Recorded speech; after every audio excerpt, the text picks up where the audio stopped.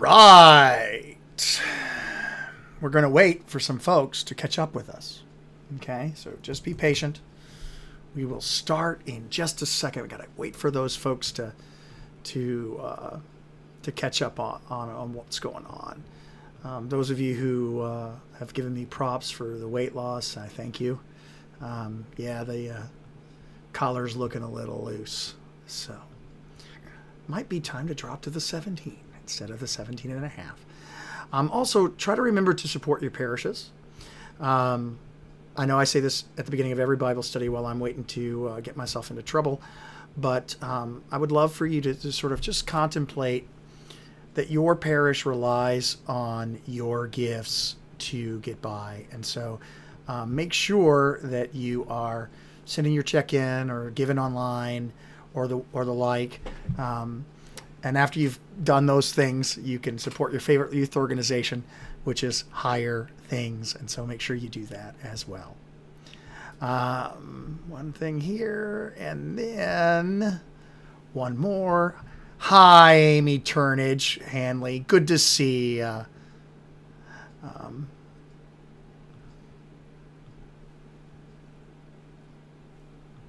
One more share, and we'll be cooking with gas.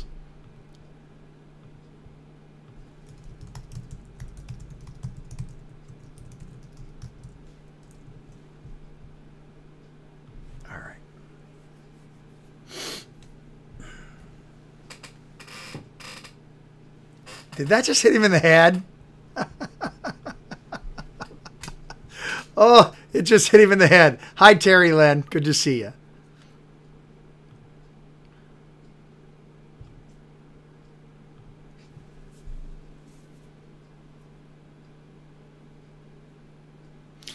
We're going to start with verse 16 of chapter 11. 11:16. For those of you scoring at home, this is an ongoing discussion, and so I invite you to participate. A lot of times your comments or your questions will come in about a minute late to me. That's the delay. Hi, Jennifer. That's the delay between when you do your thing and as I'm doing my thing. No problem. When I see the question, I'm going to answer it as best I can, and I welcome. Heidi's here.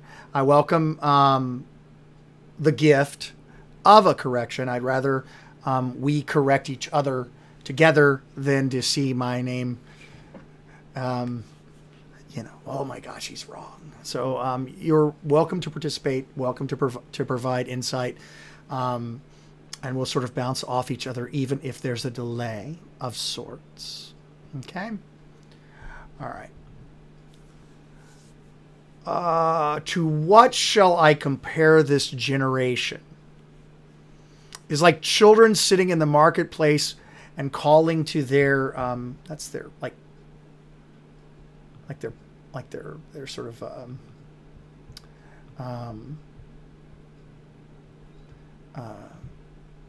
they're like companions. That's like their buddies.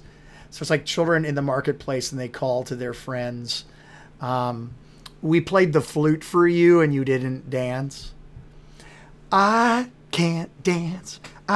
Excuse me. I don't dance. Don't ask me. How sophomoric of me. You little. Here, buddy. Really? Nothing. He'll eat the treat. He just won't catch the treat. We played the flute for you, but you did not dance.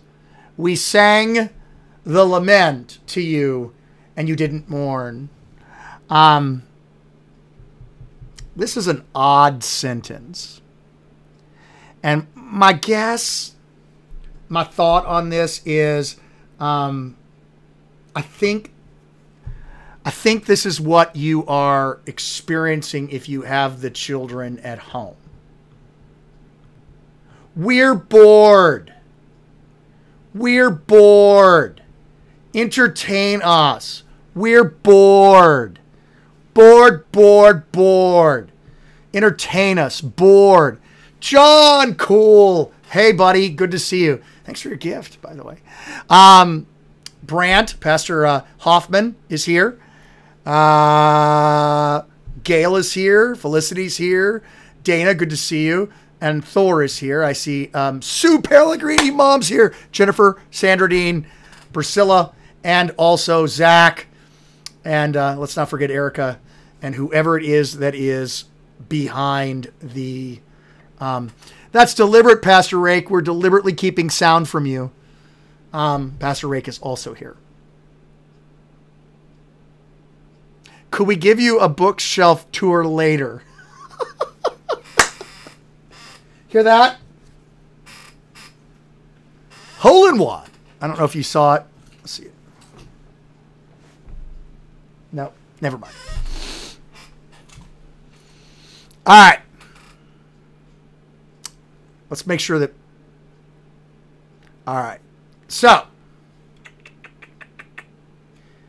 I think they're just sitting there, and no matter what we do, no matter what I do to you, it's not enough. I played the dirge, and you didn't mourn.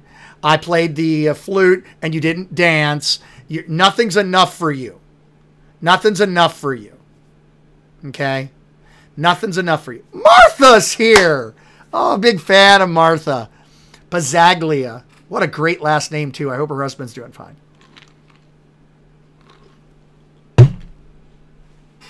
So how can I compare this generation? No matter what I do, it's not enough for you. Come back here, boy. He's on alert. No matter what I do for you, it's not enough for you. No matter what I do for you, you don't dance, you don't mourn, it's not enough for you. I'm never enough. Jesus is in tune enough with himself as the Son of God to realize that he's never going to please these people. And he's the Son of God. So he knows that they're not going to receive as gift anything that he does, because it's not going to be enough. And this is what I mean. Check this out. For John came neither eating nor drinking, and you said he had a demon. The Son of Man came eating and drinking, and you said, behold, look, that man's a glutton and a drunkard, a friend of tax collectors and sinners.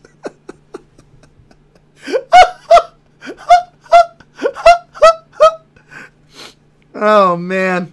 I got to get a lower pitched laugh. Just a real high pitched laugh. I'm quite, I mean,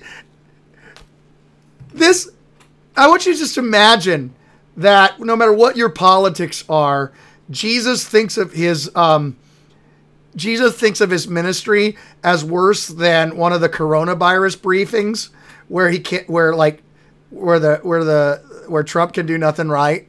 He thinks of it he lives that life. He lives that life. Well, that's a good question, Pastor Rake. Who's the you that he's referring to? Now, the last you was the disciples. That hasn't changed, I do not think. So remember, this started, this whole thing started. Come back here, buddy. Come back and put back in your bed. There's no reason for you to remain... Get back. Get back. Sit. Treat. Office knows.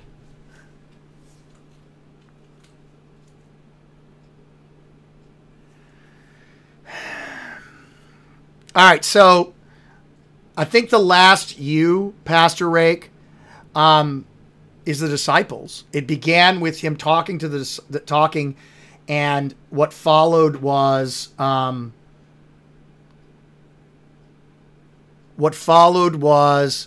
this this interruption by the disciples of John. They're leaving, and as I go back, this is this monologue.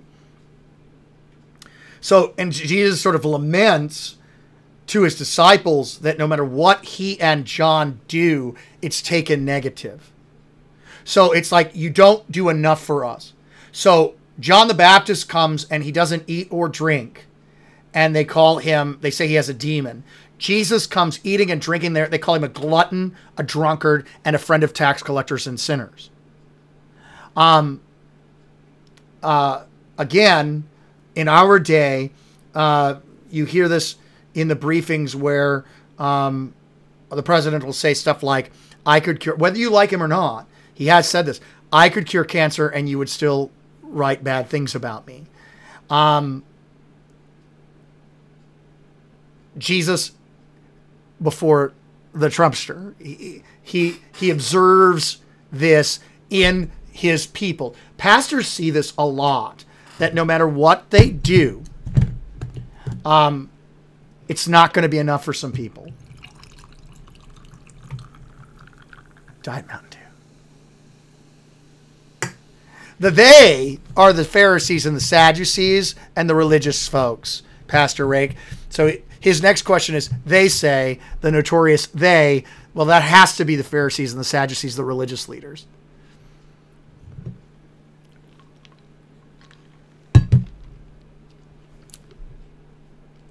So, here we go.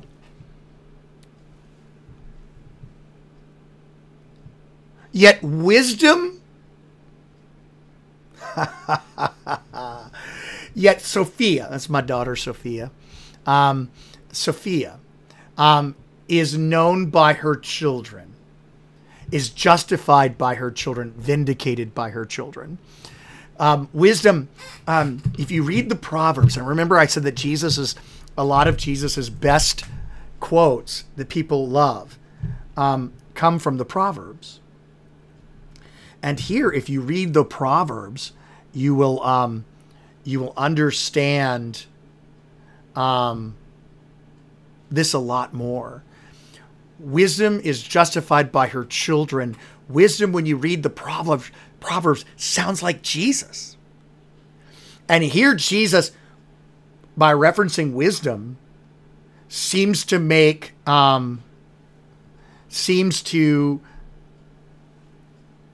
wisdom is known by her children.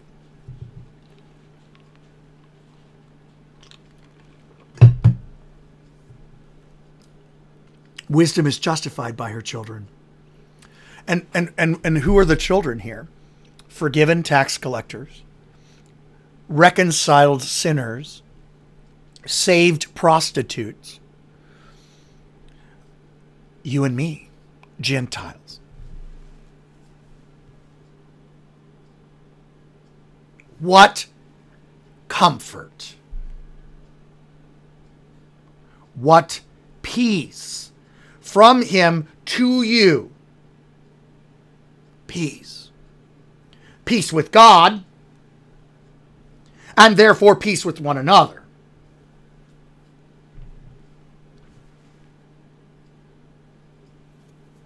Is wisdom the gospel? The children of faith are witnesses to the truth of the gospel. Just thinking out loud. Again, Pastor Rick. And this is what I mean by that. I love, I've never been one as a teacher who has not appreciated a correction or a thought bomb or the like. I think iron sharpens iron, so one friend sharpens another. If you're not certain of yourself or you don't know yourself, then when somebody gives you a thought bomb or a correction, you get grumpy or the like, or defensive. I'm just not that. I'm just a Southern boy here reading the Bible with you in front of my books that you want me to give a tour of, like Pelosi gives a tour of her freezer. I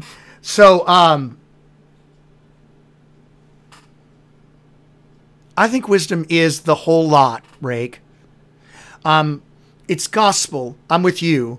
And it's law insofar as the law serves the gospel. But that's a great thought bomb and a great gift, I think. We finish this section. And again, this section occurs as the disciples of John are walking away. So as the disciples are walking away of John and returning with what they heard and see, that the blind receive their sight, the deaf walk, the lepers are cleansed, and the poor have the gospel preached to them. Blessed is the one who isn't scandalized by me.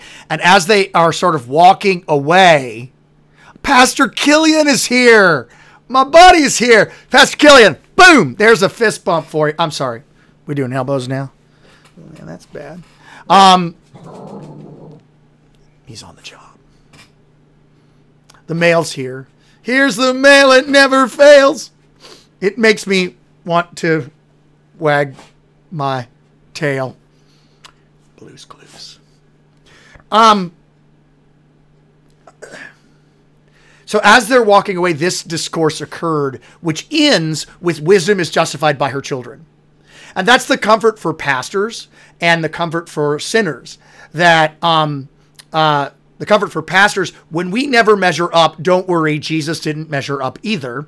Neither did John the Baptist. And there's no greater one born of woman than him. Also, come back here, buddy. Come over here. Come here. Come up here. Come here, buddy. Come here. You want this? It's right there. Everybody wants to see you.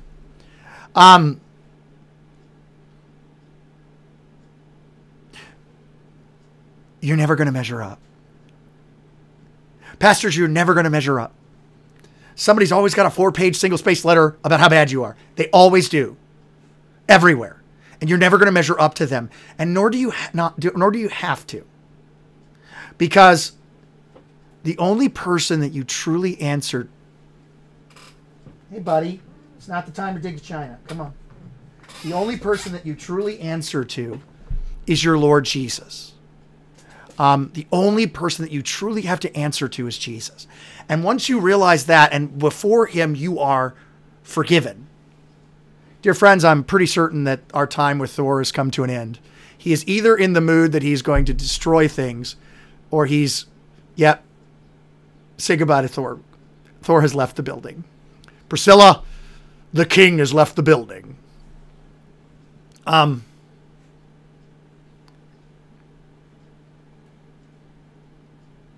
You too, sinners, you don't have to answer to the people around you. You'll never be enough for them either. The one you answer to is the Lord Jesus. And 2 sparrows don't fall to the earth apart, even though they're sold for a penny. 2 for 1. Your Father in heaven loves those birds. He loves you more than those birds. So don't fret. Don't fret the opinion of others. Don't fret their measurements. Don't fret it. Because Christ alone judges you. And his judgment is Calvary. Is there no way to prove yourself? You know, Jim, I've given up on proving myself. I try my hardest. You might. Sometimes I win people over. I become all things to all people, says St. Paul, in order to win a few. And but every now and again, Ed's in the house.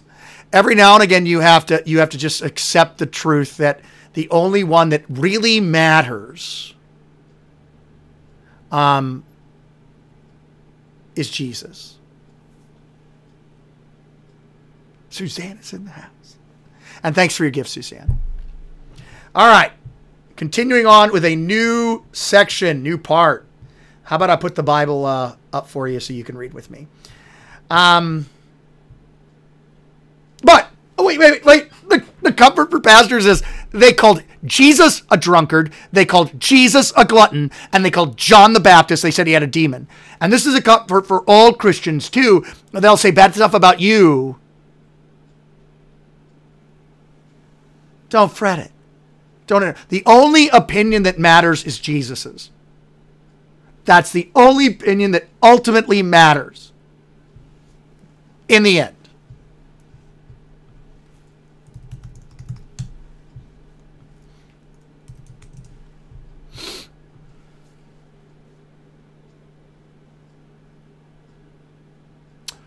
Oh no. Oh no. Then he began to, that is a word I do not know, reproach the cities where most of his mighty works occurred because they did not repent.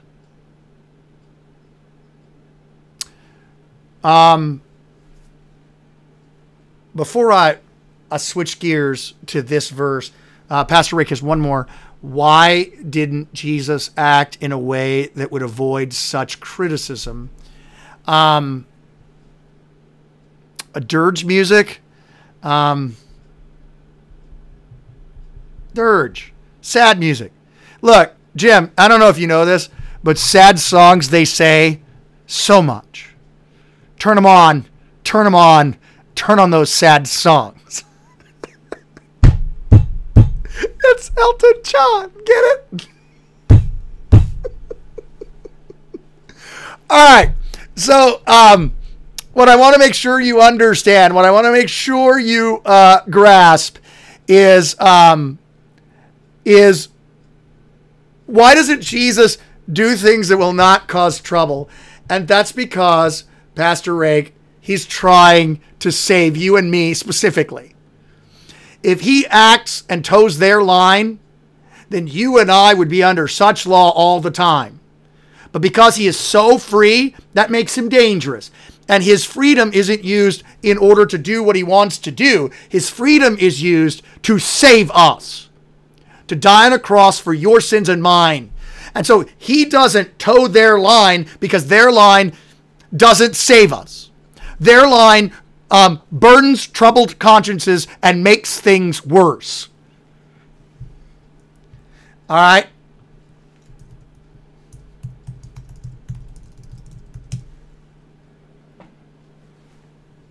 So he did these mighty works in these cities, and he's super popular in these cities, and he is like he's like off the charts.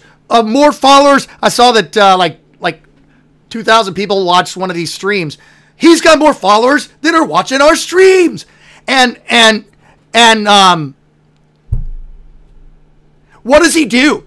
He turns the guns on the very people who he has just helped. Why? Because they wouldn't repent. Because they won't change.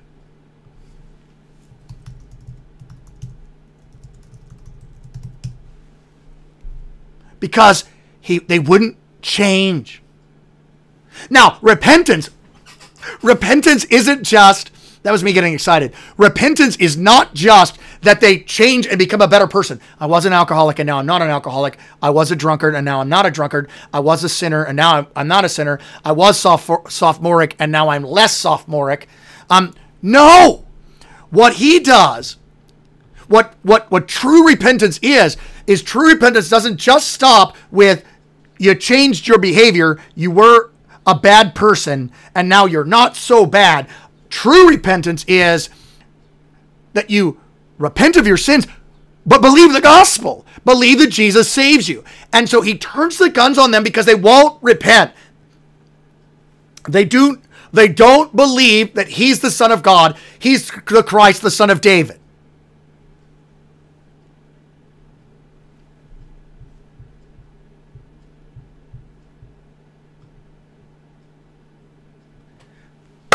My dear friend Megan's here. All right.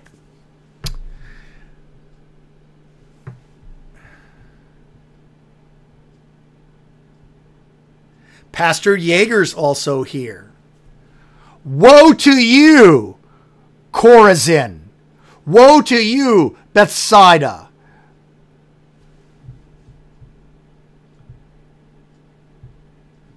For if the mighty works done in you were done in Tyre and Sidon, they would have repented long before in sackcloth and ashes.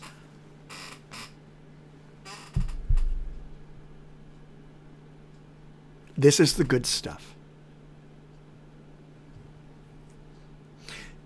If the people in Tyre and Sidon had seen the things that you saw, they would have repented. He made reference to Sodom and Gomorrah earlier.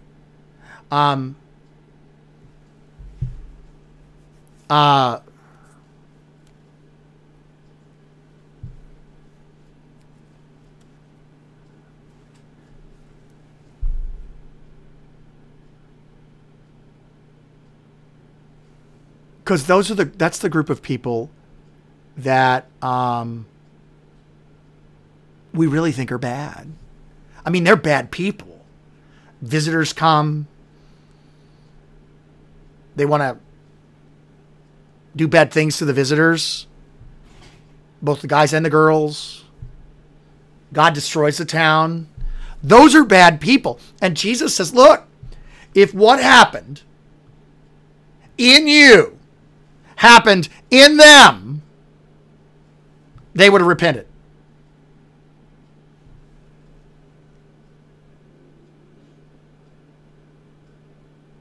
They would have repented. All right, so just so you know, these two towns that he's talking about are near the Sea of Galilee. And Tyre and Sidon are pagan cities that he's making reference to here, which they no doubt thought were the worst of the worst. So here's it in our language. If New Orleans and Vegas had heard the stuff that had happened in you, they would have repented with sackcloth and ashes.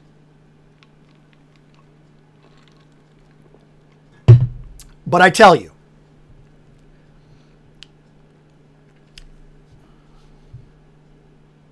Tyre and Sidon, to Tyre and Sidon, it would be more bearable in the day of judgment than for you.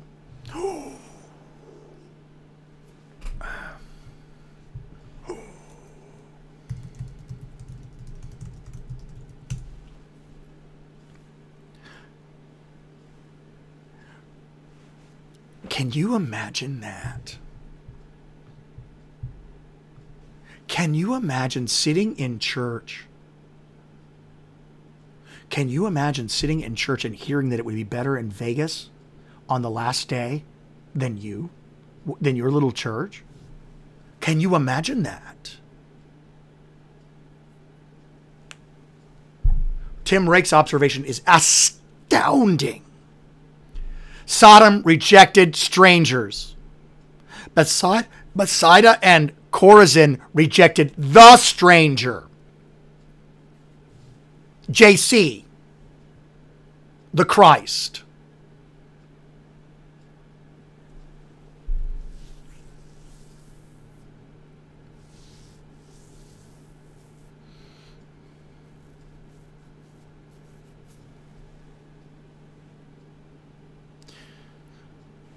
And remember, or San Francisco, Sandra, what a great observation. Pick your town that you think is a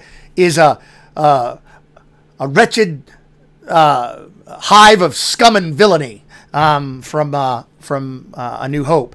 You pick your town that you think is the worst of the worst of the worst, and it will be better for them than it will be for you. Why? Because you don't repent. Well, we're better people than them. That's not all repentance is. Repentance is not just that you change your behavior. It's that you believe you have a Savior who died for your behavior.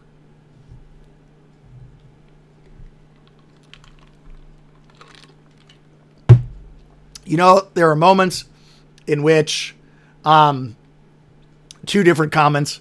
Tuscaloosa, where Bama is.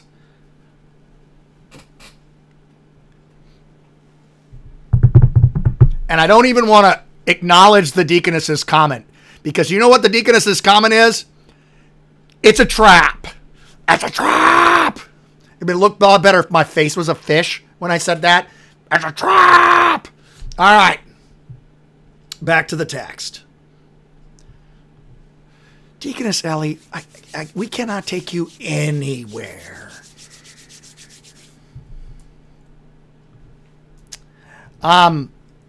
And you, Capernaum, will you be exalted on the last day? Will you be exalted in heaven? You will be brought down, oh my gosh, into Hades. Into Hades you will be brought down. For if the mighty works done in you had been done in Sodom, it would have remained to this day.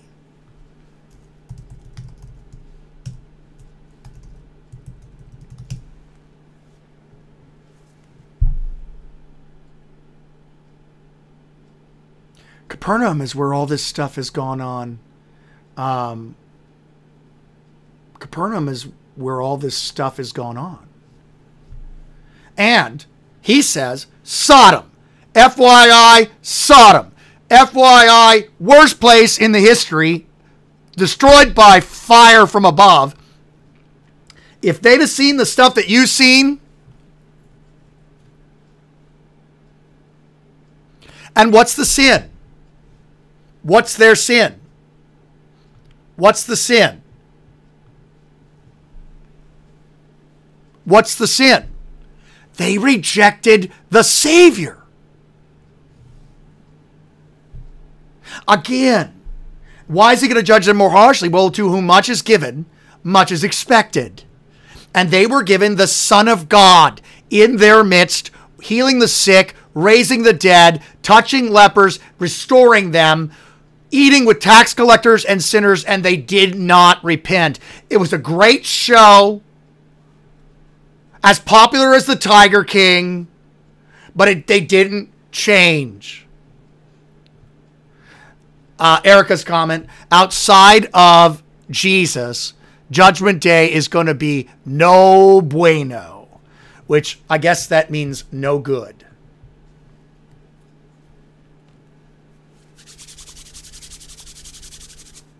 Oh, we are cooking with gas. Hi, Brian. We're in the midst of the reproaches. By the way, on Good Friday, in the Good Friday rite, is the ancient 8th century, 9th century reproaches where God levels judgment on his people. Now, Dr. Nagel didn't like those, and every year I read them and I think, I see why Dr. Nagel didn't like those, but it's God executing judgment upon sinners. And it's awful.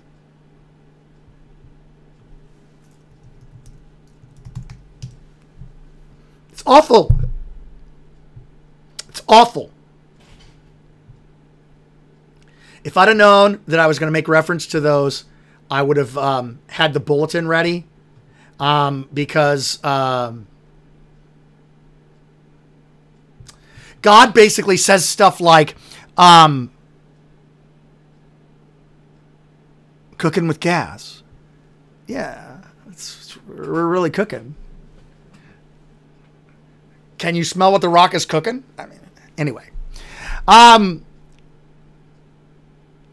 He says stuff like, oh, my vineyard, what could I have done more to you? I gave you water. I fed you. I tended to you. And you have crucified my son. The reproaches, you know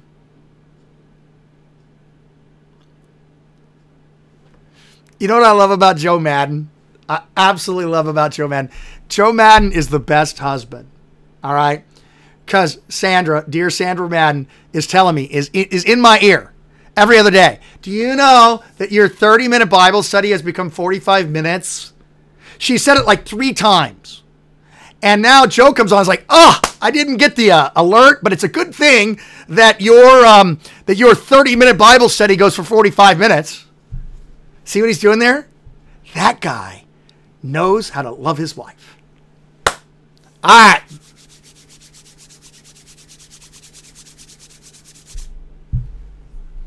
Capernaum, will you be exalted in heaven? No. No.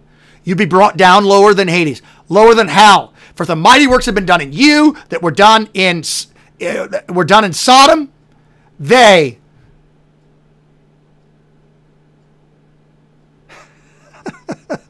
Ed Killian caught the reference earlier. I've been slipping. Never mind what kind of references I've been slipping in, but Ed Killian finally caught the professional reference, wrestling reference that has been. I keep throwing those in from time to time, and Ed Killian's the first to call me out on it. I love it. It will tell you that it'll be more tolerable on the day of judgment for the land of Sodom than for you.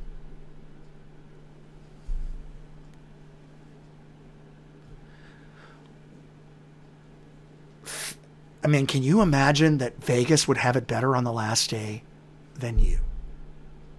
Can you imagine that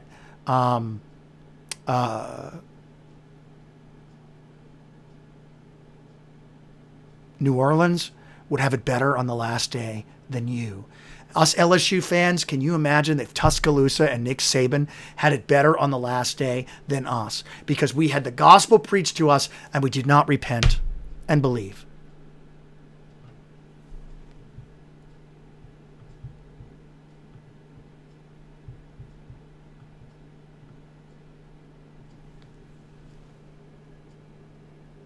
Ah! The greatest prayer. And at that time, Jesus answered and said, very Hebrewism. It's a Hebrewism. Happens over and over again in the Old Testament. He answered and said. He answered saying. That's a Hebrewism. You can tell that the tax collector is a Hebrew by the way he writes. And you can tell that he's writing to the Abraham-David crowd by how he writes. Ex homologumai. To homologine is to same say. To ex homologine is to same say out. To confess out. I confess to you, Father. Which they translate as, I thank you, Father. I praise you, Father. I say back to you what you've said. I say out to you what you've said, Father. Lord of heaven and earth. So he makes reference to heaven above and Hades. And now we have Hades, earth, and heaven. We have it all. We have a very Hebrew-minded way of speaking and a very Hebrew-minded way of thinking. Speaking of the crowds, where's Thor? He's underneath this blanket.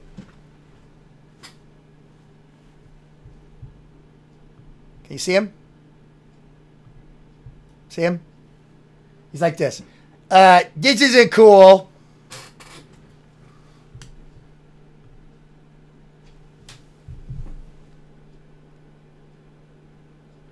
You have hidden. You have hidden. Oh, the head of my altar guild's calling me. She's looking for me. You have hidden these things from the sophone, the wise, and the dudes with understanding, and revealed them to the little children. That's the kingdom of God. The smart people, the intelligent folks, the guys in the lab coats, they don't get the gospel, but you do. You get the gospel. They don't get the gospel, you get the gospel. They don't get the thing, you get the thing. So you hidden it from them.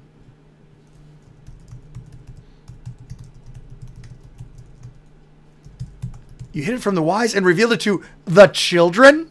The Velcro. I was going to say. The ones that are attached to us that we don't want around.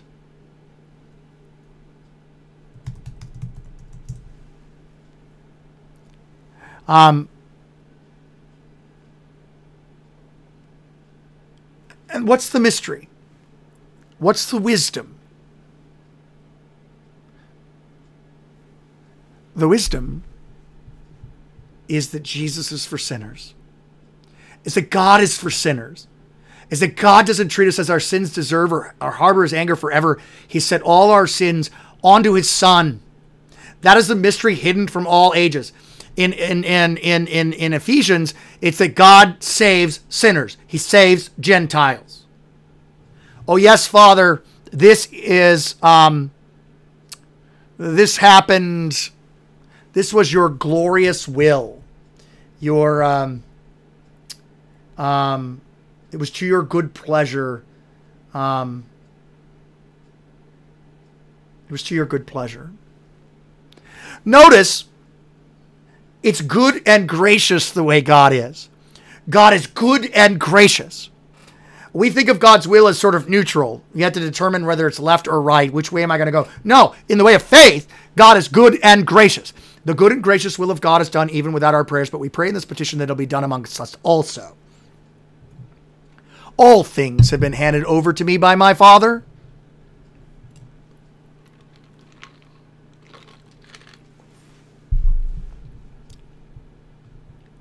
Don't forget, check out Higher Things as merchandise.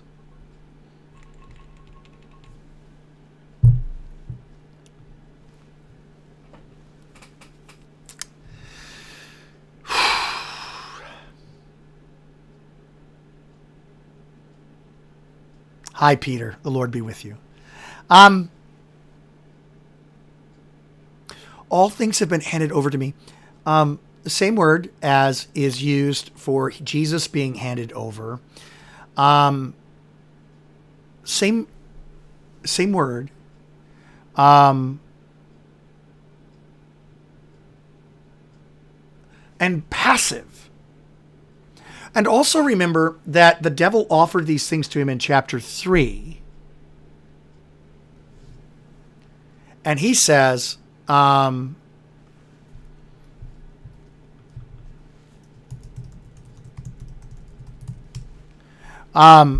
he says,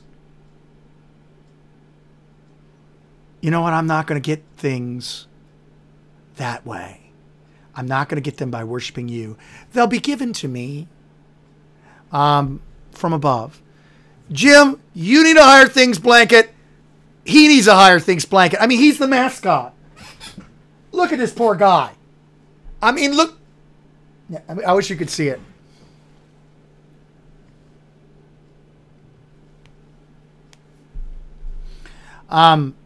All things have been handed over to me by my Father, and no one knows the Son except the Father, and no one knows the Father except the Son, and to whom the Son reveals him. So how do you know the Father? How do you know God?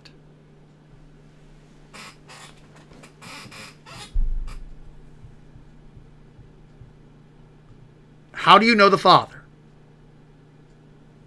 By the way,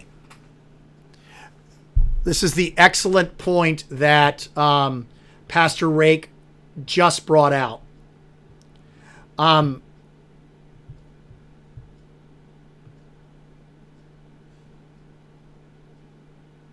This word that is used here for he's revealed this to the not to the wise, not to the learned.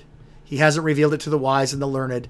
No, he's revealed it to sinners, children. But this word is so very, very important. Pastor Rake is very, very profoundly important in causing us to stop here. Because take a look at this word and what it means. I think I pasted it 3 times. That's what you get for loving me. Everything that I had is gone, as you can see. No, that word means baby.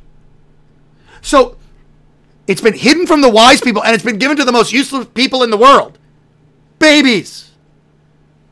Infants. That was a triple paste. I'm sorry. For you watching the video, I'm going to move this over here so you can see it.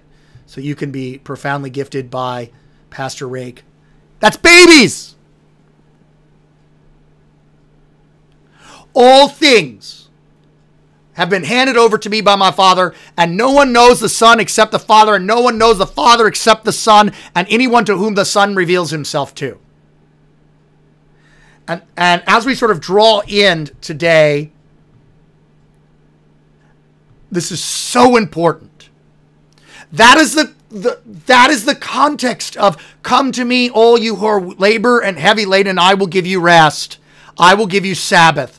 The context is not, I need you to make a decision for Jesus today. I need you to take that step and come forward and make a decision for Christ. No, the only people who know the Son, who know the Father, are those to whom the Son reveals. And so the idea that you could turn this verse into a recipe for you to come to Him, when He said No one comes to me.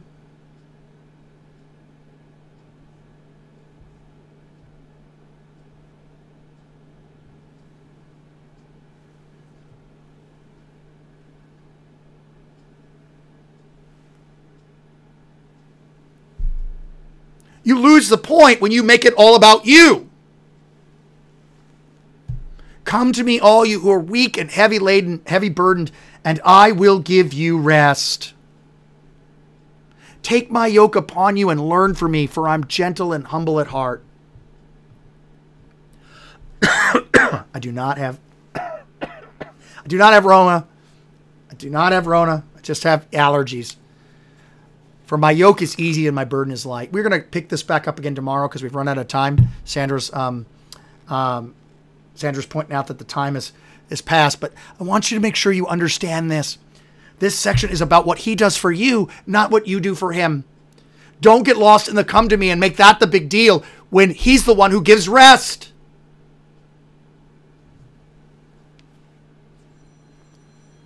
I'll see you in a hop, skip, and a jump tomorrow.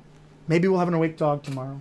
Same bat time, same bat channel, starting just a few verses before chapter 12. I'll see you tomorrow. Thanks for coming.